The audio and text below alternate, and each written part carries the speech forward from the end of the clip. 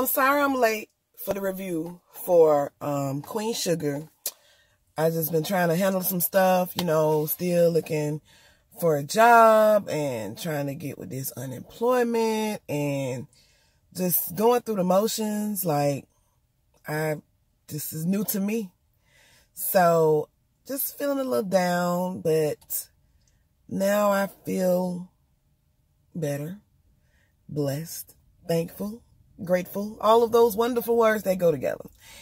So I'm also mad because I couldn't do my Friday Eve song. Like, it's Friday Eve. Like, it's not Friday Eve no more. So anyway, this episode 12 for Queen Sugar.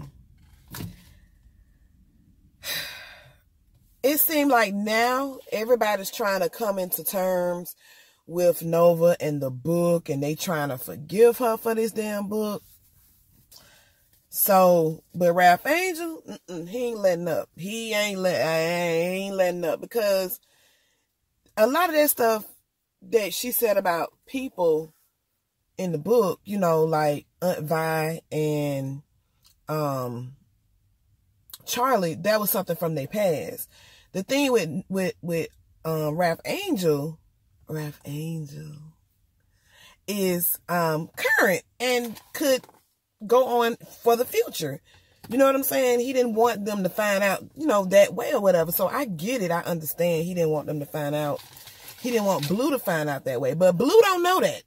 Blue thinking that his aunt coming over to visit him, and he can't understand why he can't quite see his aunt. You know what I'm saying? So he stopped Nova right there dead in her tracks. You know, like, I don't even want to see you. I don't care about that. You know, so, you know, she was just like, well, everybody else trying to forgive me. Ralph Angel like, well, you better go on back to everybody else, because I ain't ready, Nova. I ain't ready. Go on about your business, Nova. I ain't ready. So let me ask y'all this. So when he went in the house and he found that gift from his daddy, isn't that quite odd? I mean, I've never found a gift from somebody like that. They didn't clean out everything when he passed. So, and we still don't know what's in the box. What's in the box? You know, let him open it. You know, Darla's been over there, you know, she playing with her son and everything. And, you know, Ralph Angel told her, like, you know, Nova tried to, my damn eyelash. You know, Nova tried to come over here, but, you know, he said he not ready. And Nova and, what's her name? Darla is like, yeah, I'm still hurt from everything that she did, but, you know, and that scene right there, it just be, when she talk, it just be so drawn out. Oh my gosh. You know, Blue needs to have all the love in his life that he can have. So, you know, if that's what's going to help, I'm not forgiving her, and, you know, she's still upset, and, you know, she had to overcome a lot, but, you know, she's willing to forgive, you know, and willing to kind of move on. But Ralph Angel said, nope, I ain't ready yet. I ain't ready. And then at the party, they had a party for Micah. I'm sorry, I'm keep messing with this damn eyelash. Shit. Micah had a party because he's supposed to be going to college, to Harvard. Yeah, he's supposed to be going to Harvard or whatever. So at the party, Ralph Angel was in the bathroom with Blue, and Blue was asking why he couldn't talk to Auntie Nova, and Ralph Angel was like, he's mad at her right now, and Blue was like, I heard what happened, and Blue said something about when him and his friends, they were playing a game, and, you know, some analogy to the point where they just both took turns and they worked it out. And here go Ralph Angel. Oh, I see you growing up, Blue. No, that's what you're supposed to do with kids.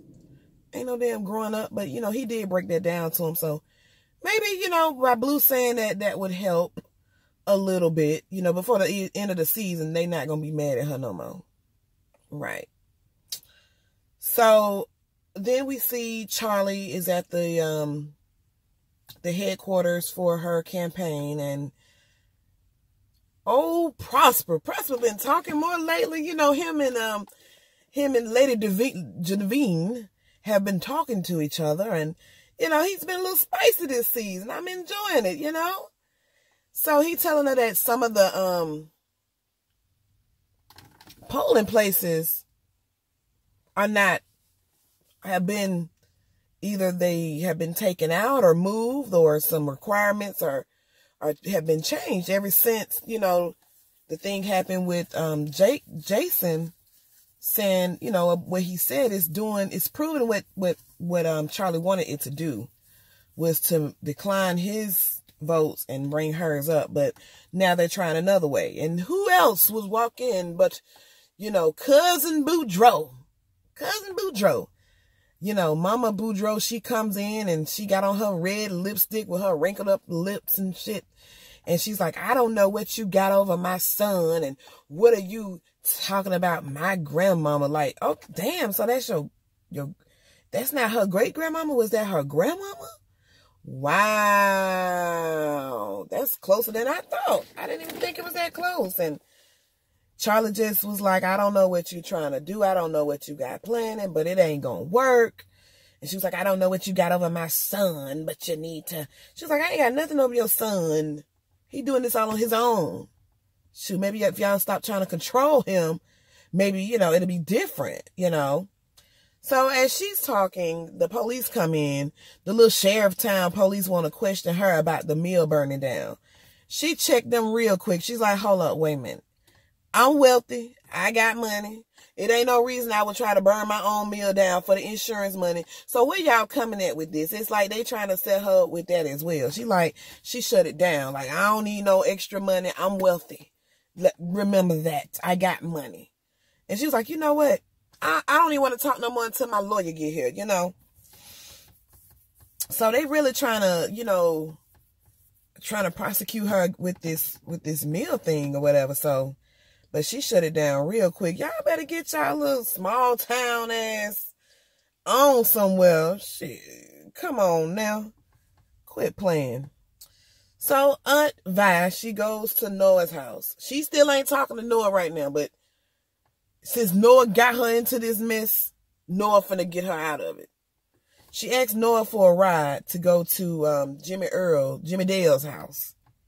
And apparently in this box, she got some memories and stuff, like some old pictures and just little stuff that reminds her of that particular relationship. So, honey, she get to Jimmy Dale house, and sometimes it was something that she had to do. You know, she had to overcome that last obstacle, be able to look at him in his face, be able to tear him down, remind herself of what she has overcome. You know what I'm saying? I was wondering, like, when she was, like, telling him off and stuff, I was like, damn, she ain't gonna say not one cuss word. Like, come on now. This is a triumphant moment, you know, very passionate. But she did put in shit in there, so I was like, okay, you ain't shit. I wish she could have did a little bit more dramatic, you know. You ain't shit. You hear me? You ain't shit. But, you know, what she did was fine, and then she gave him the little box. He threw that shit on the ground. Like, what's wrong with you, Jimmy Dale? You just bitter. Like, what the fuck going on? Dang. Ugh.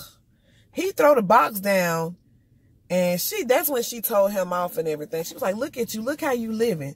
You know what I'm saying? I got money. I got my own business. My life is good. While you still sitting over here struggling, beating up women and shit. You know what I'm saying? You ain't been nothing. You ain't gonna be nothing. You ain't gonna amount to nothing. And you still ain't nothing. Even when I turn my back and I leave. So when she leave, you know, Noah, she come up the steps with her and everything. And his girlfriend comes up. She pretty young. And then she had like a little bandage up under her face or whatever. And so, and then she took your girl and took her out of that situation. What you think about that? Talking about some, you need to get in this house. You need to get in here. And Nova had her phone out. I dare you try to touch my damn aunt this time. Oh, it's going down. But it was so easy to convince this girl that she needed to leave him. I mean, she ain't going to do nothing but go back. Even though she's, when she took her to the little shelter, she told him, she tried to go back, let me know and call me and stuff like that. But, damn, Jimmy Dale, shit. It's like that. It's like that. You need help.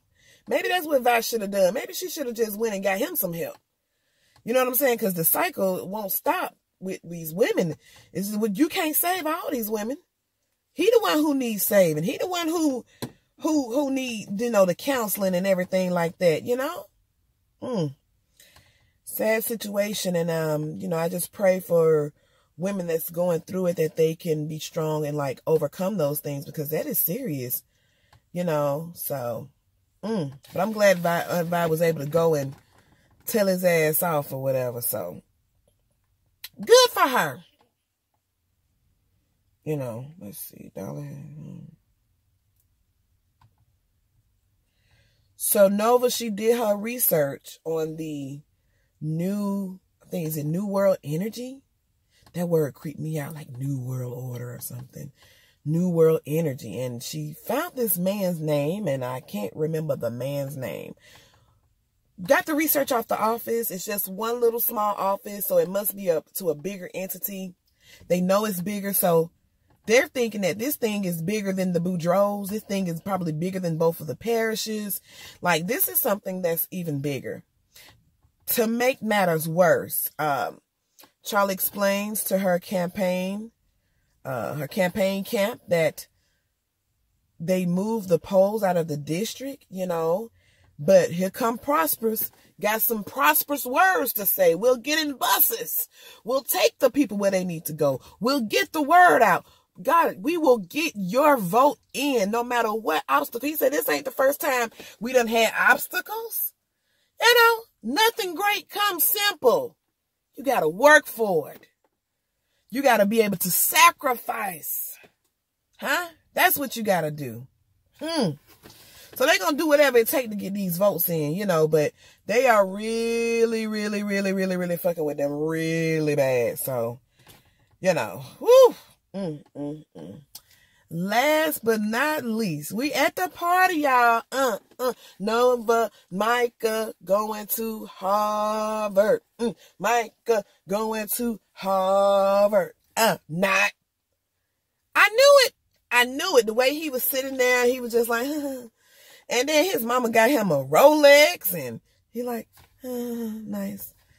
And so she just so happy. She done bought her a damn sweater. She got the balloons, and, they drinking champagne at their little boring ass party.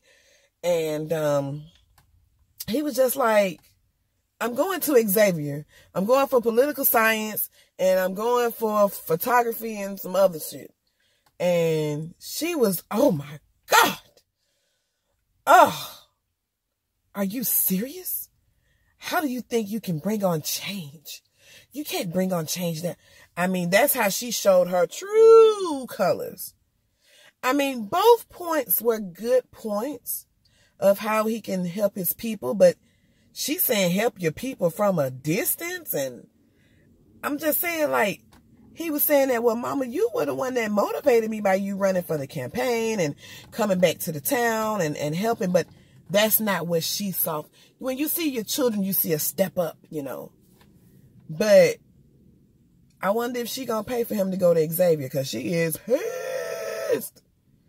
But I didn't think he was gonna go to Harvard anyway. And he really didn't know what he wanted to do, even when they was at the blackout for the prom, He was still undecided, so it'll work out, but Charlie ain't trying to hear that. Charlie ain't trying to hear it. So that's pretty much all I got. Wow. She gave a real strong statement that she was really pissed over that. So, I want my child to accomplish their dreams. Like, long as it's positive and something positive and it's what they want to do within means that, you know, is good and something that's encouraging, helping, I'm all for it. You know, my daughter's about to graduate from high school. She want to be a nurse, and I don't know. So she wants to be a nurse. So that's following my footsteps. So that's kind of how it goes. But we'll see next week, y'all. So that's all I got. Y'all like, comment, subscribe. All right. Good. Have a great weekend. Ta-ta. Bye.